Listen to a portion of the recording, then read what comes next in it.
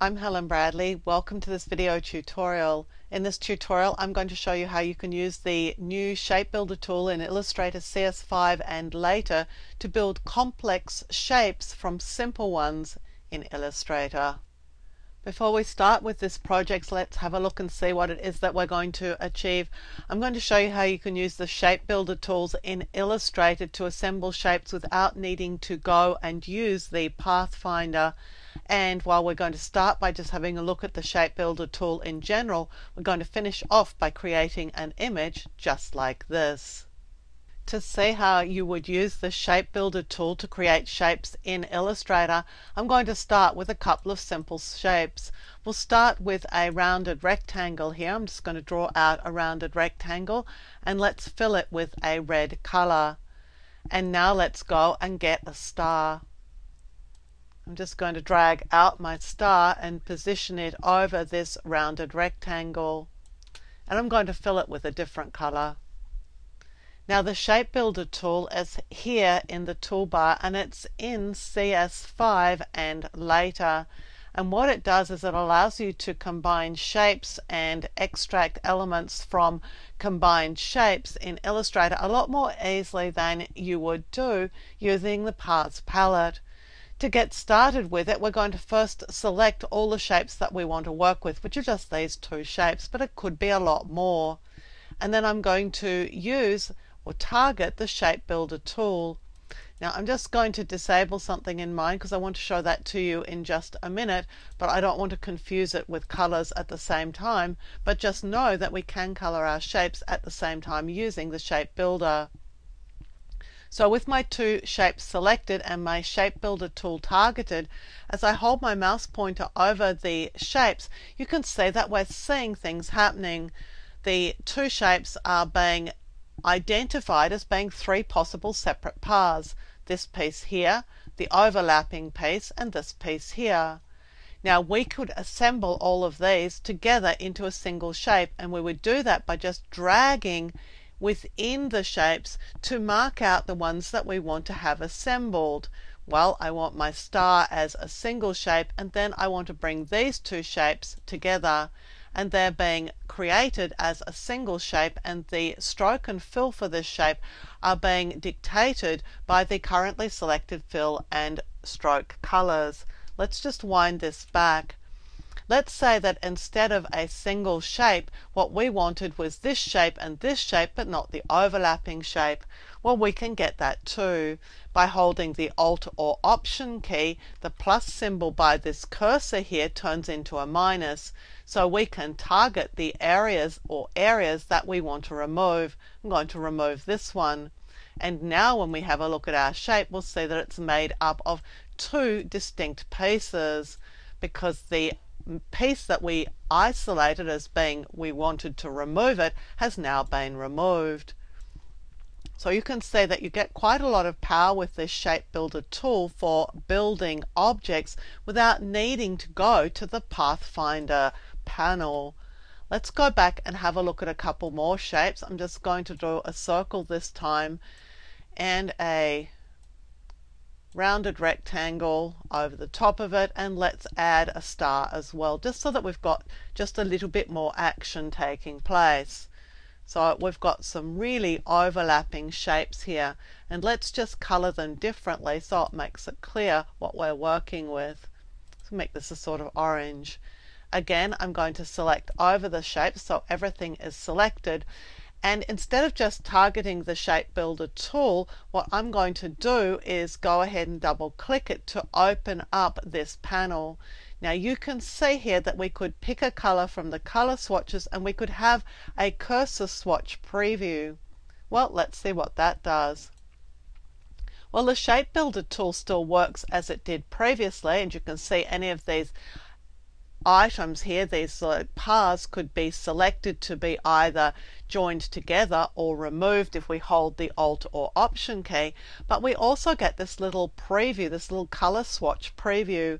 If I use my arrow keys, I can arrow through the preview. I'm using my up arrow key to go in one direction through the color swatches. You can see here that I'm moving through the swatch this way. if I use my left and right arrow keys, I can also move through the swatches in the other direction. Now what I can do is, once I get into these swatches and I start selecting a color, if I just click on this shape here, it's going to be colored with the color that I have selected. So now I have green selected, and now I have a pale blue. If I click here, this will be made pale blue. So we've got this sort of live paint effect happening within our shape builder. But of course the shape builder still works as it did previously, and we can join shapes together, and we can also color them at the same time by allocating a color. It's the middle color in the palette here, and just clicking, and this combined shape is now given the color that I asked for it to be given. And of course I can remove shapes as well, and let's remove this one here. And now let's go back to our move tool and see that we have all these little pieces of our shapes. We've been able to use the shape builder to break the shape up into different shapes, to combine it, and also to color it. So let's see now how we create our little aeroplane using the shape builder tool. To create my small aeroplane, I'm going to start with the rectangle tool, and I'm just going to add a blue filled rectangle in, because this is going to be the background for my image. Now when I'm doing something like this, what I'll generally do is lock this. Well, I don't want to lock the layer, but I do want to lock this path so that it won't move, so that when I draw objects on top of it, I'm not going to have them in the way. I'm going to target this white color, and now I can grab the ellipse tool, and create my clouds. I'm going to do this with 4 circles. I'm going to make a large filled circle, a slightly smaller one, another slightly smaller one, and one very small one. I'm going to target the move tool and just move them into position in relation to each other to create my cloud shape. And now what I want to do is flatten the base of my cloud, and I'll do that using a rounded rectangle. I'm just going to create this as the shape that I want for the base of my cloud.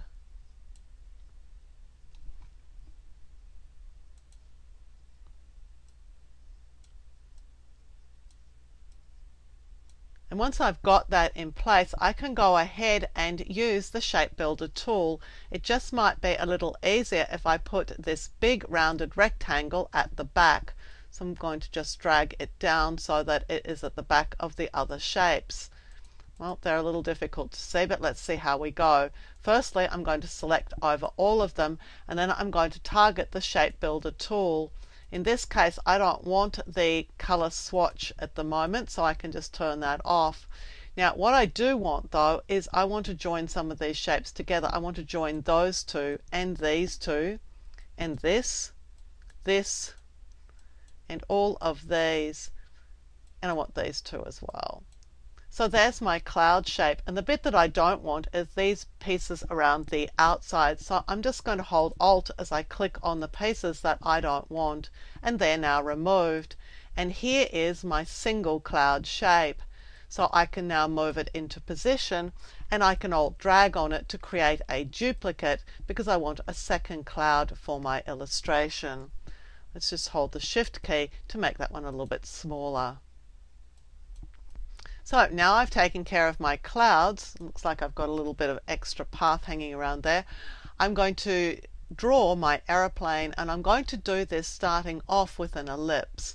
So let's just draw the ellipse for the aeroplane, and in this case I'm going to draw it with a sort of orange fill and a red stroke. So let's just target the stroke here, and let's give it a sort of reddish stroke.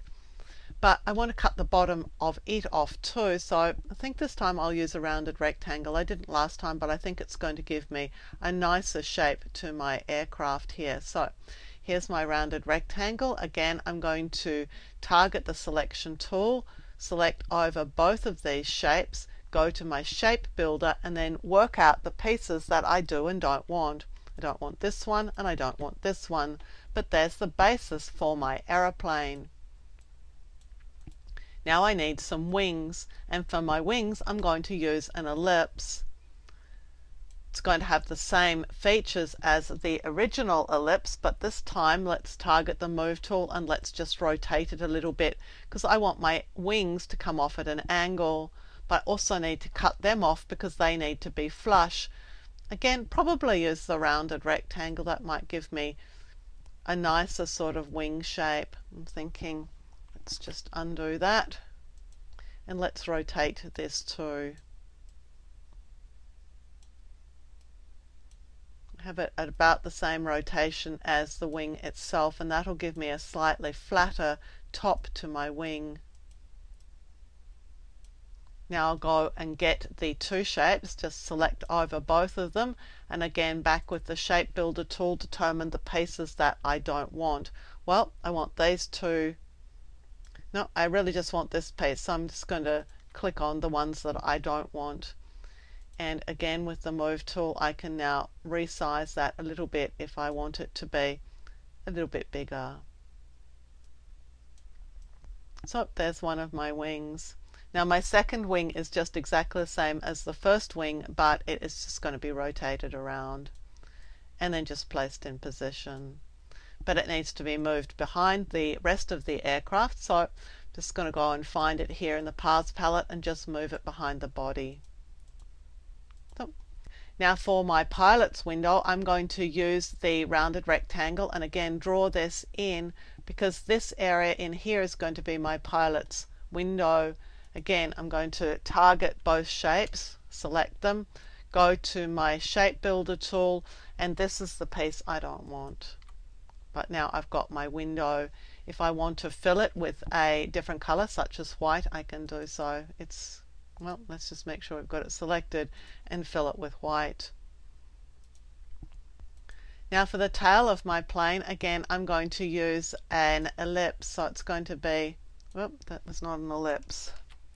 Let's go and actually select the ellipse tool and create an ellipse that I want to join to the plane body. I'm just going to use the move tool to move it into position here. And then let's join it again using the shape builder. Select the main body of the aircraft and the piece I want for the tail. Shape builder, we want to join these two, so I'm just going to drag in to join the shapes, and they're now joined. The rest of the aircraft can be built up very easily. Well, first of all I'm going to have to bring my wing forward in front of my body though. I was using a couple of little filled circles for the windows, so let's just go and create a filled circle out here where I can see it.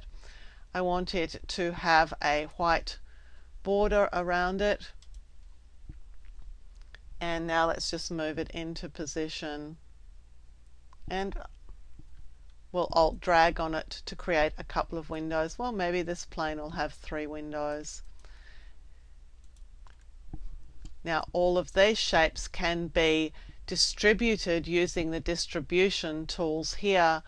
I can use the vertically aligned center to make sure that they're all nicely aligned, and to distribute them I'm going to click horizontal distribute center, and that just arranges them so they're all neatly in a line. And now a star for the tail. Just going to click on the star and I'm going to be drawing a 5-pointed star. I'm just going to rotate it so it's in the position I want it to be. If I hold the Alt key, I'll get this really true star shape. So there's my star, and let's just drag it into position. Maybe shrink it down just a little bit. If you have a complex shape to build, you'll probably find that the new Shape Builder tool makes life just a little bit easier. I'm Helen Bradley. Thank you for joining me for this YouTube video. Look out for more of my video tutorials here on this YouTube channel, and consider subscribing to my YouTube channel and you'll be advised when new videos are released. And visit my website at projectwoman.com for more tips, tricks and tutorials on a range of applications including Photoshop, Lightroom, Illustrator and a whole lot more.